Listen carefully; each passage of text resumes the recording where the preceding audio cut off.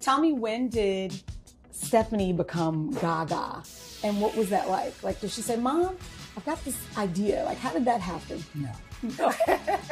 She had a very unique style, kind of a persona from a very young age. So it just evolved and morphed. Around 19 and early 20s is when it started to take shape.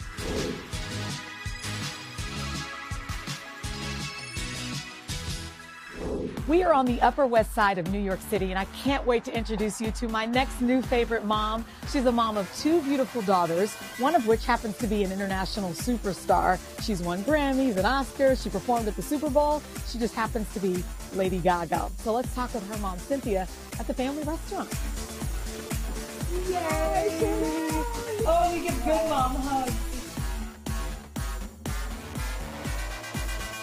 So take me back to the early days. You have two daughters. Tell me their names, how old they are, and what things were like in the early days in your house. Yeah, sure. I have two daughters, Stephanie and Natalie, and they are 6 years apart. They were both incredibly active, yet both very passionate about certain things from a very early age. We saw that and started nurturing it when they were young. I found this quote from Natalie.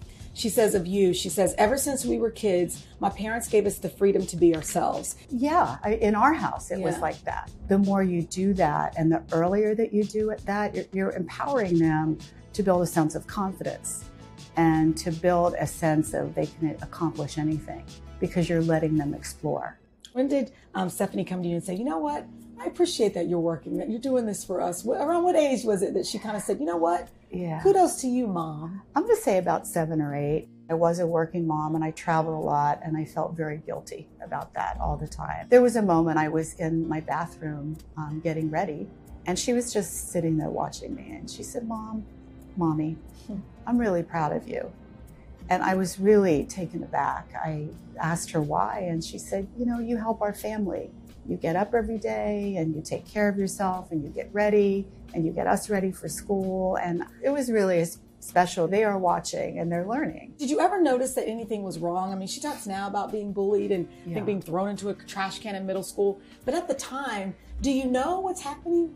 I knew some of it, but there's some of it that she didn't share because she was either embarrassed or afraid to tell me. And that was a little hard to hear. And then in middle school, because she was unique, started experiencing a lot of struggles, you know, feeling isolated from events, humiliated, taunted, and that's when she developed depression. We tried our best as parents to help her, but didn't know everything. So I felt where I made mistakes was I didn't really know the warning signs to look for. We have some of those, you know, a lot of good tips and help on our foundation site at Get Help Now at bornthisway.foundation.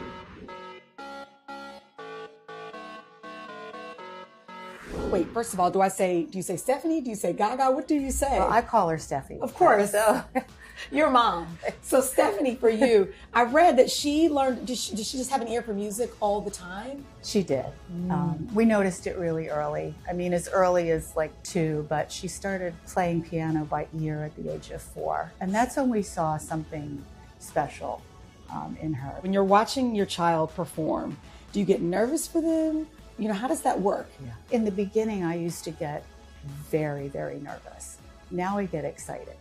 There's always a nervousness because, you know, these shows are they're complicated. And she's dropping out of a dome or something. Yeah. Well, that was a heart-stopping moment for me. Yeah, when they lifted her, no net, you know, nothing. Wait, no net? No, there was no net. Wow. And I asked her about it. She's like, you just, in your mind, you just have to go for it. And so tell me, I mean, obviously, Stephanie Gaga to us is known for her fashion. Have you ever seen anything and you're like, yes?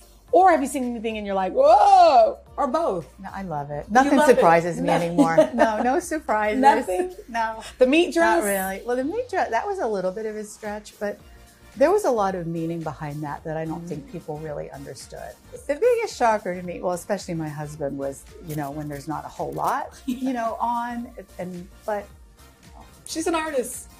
Favorite song from Lady Gaga to us, Stephanie, to you? Some of my favorites are not out there. Yeah.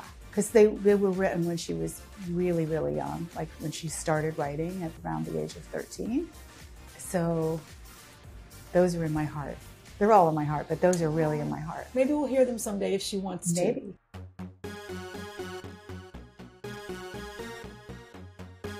Have you ever called her Gaga? Not really. Before people knew who she was, my husband decided this would be good marketing on our car. So we had it, and it was great. And then all of a sudden one day, people started chasing us in the car. So anyway, we got rid of the plates. Isn't that funny though? And there it is now. You know, it's a really good story because that's Dad, right? He's That's like, Dad. let me put the bumper sticker on my car. And I'm like, really? Proud parent of Lady Gaga. Then all of a sudden it's like, okay, she's bigger now. We don't have to. Our kids are like, oh no. I love it. I love it. It's so great. Can I tell you a secret? I think you might be a songwriter. What was that like to watch her on the screen? And I mean, obviously it's not her only role, but that was a big one. The first few times I saw the film, I was really just digesting that was my daughter. I was just processing that. And it wasn't until about the third or fourth time that I could just watch the film.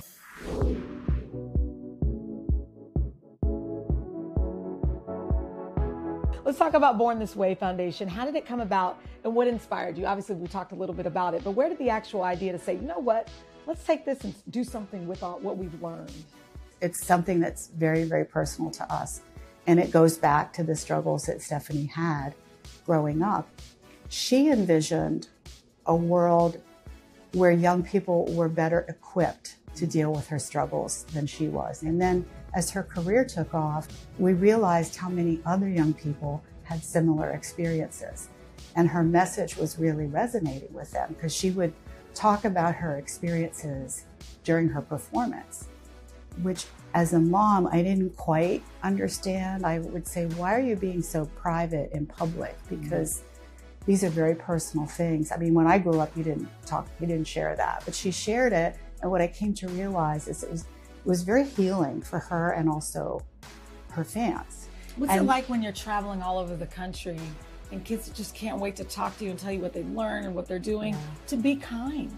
To be kind. But that's really my favorite part of the work is hearing from the young people, because that's how we inform all of our programs, and they know best. They're going through all the issues and the struggles, and they tell us. I see this picture here. Yeah. This is a genuine hug. That's a hug. That's a good hug. Yeah. You know, like you can tell it's in that moment, as busy as she is, and as many things she probably has going on. Right. She stopped in that moment to give this woman a hug. She stopped, but don't forget, she also stopped because the bond that she has between the issues that she faced and her mental health struggles and that young girls were very real. So there was just this bond. They didn't have to even almost know each other. So that's where that was coming from.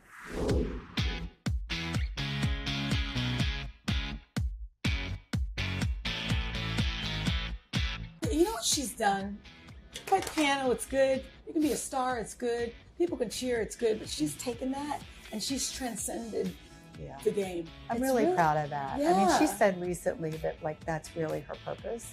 Of course she'll never leave her music or her acting. She wants to be remembered for that, of course, but she really wants to be remembered for helping youth all over the world. So do you finally feel like we did okay? Yeah.